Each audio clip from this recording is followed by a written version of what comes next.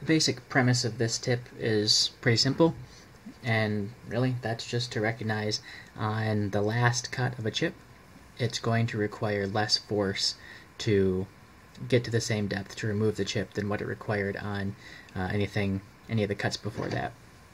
So I'm going to demonstrate here on just these simple two-sided chips, which I think is the easiest way to see what I'm talking about.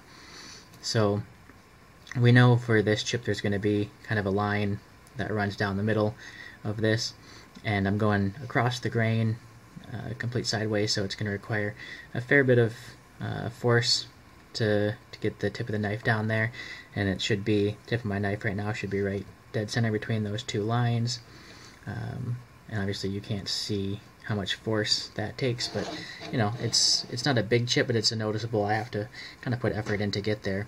But on this chip, since I've relieved so much of the pressure, and as I'm cutting, the wood can move out of the way and kind of lift up, so it's going to be a bit easier now for the knife to actually get down there and continue to cut through the wood. So I want to make sure that I don't use that same amount of force. Everything with chip carving is all about consistency. We want the same depth, the same angle, all of that stuff, but that's as far as the end result. And so we don't necessarily always want to have a completely consistent amount of force or pressure that we're putting on the knife.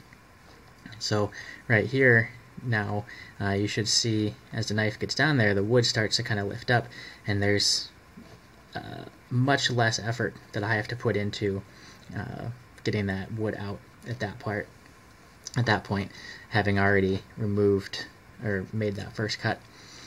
And I've got an example here of one that I use the same amount of force on both sides, and hopefully you can kind of see in the light there's a bit of a shadow under here, and if I put my knife in there you can see the tip disappears under there, which is not what we're looking for. We want a nice clean edge where the two points come together, and so you can see here the tip of the knife pretty much stays out, doesn't disappear under it. And I will say for beginners, for people who are just trying to get the chips to come out cleanly the first time, my advice is different. For that, I would say don't worry about undercutting, don't worry about putting the knife too far.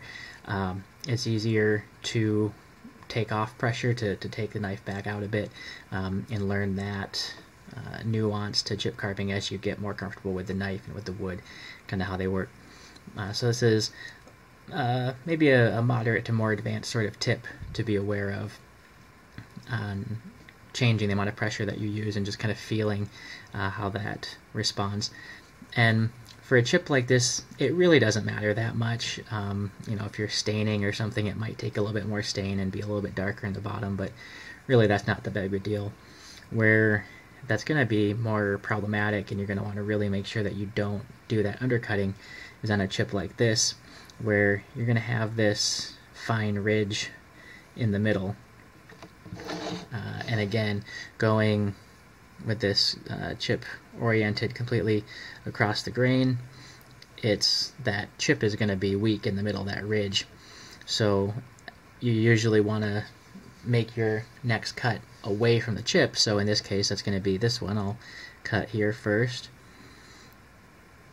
These are fairly small chips, so it's not a lot of effort to make that cut.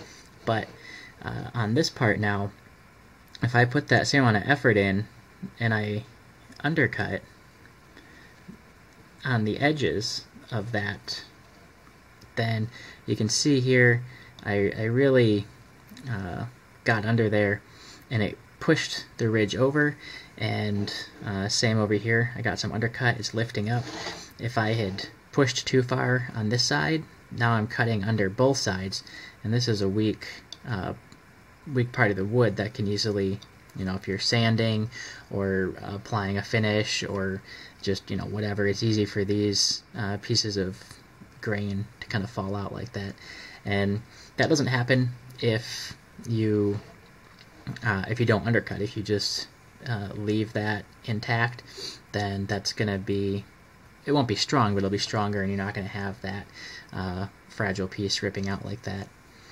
So really the tip is just, again, making sure that you kind of get a feel for what the knife is doing and recognize that on the last chip, before the last cut, before the chip comes out, you can apply a little bit less force and it should still be able to complete the chip.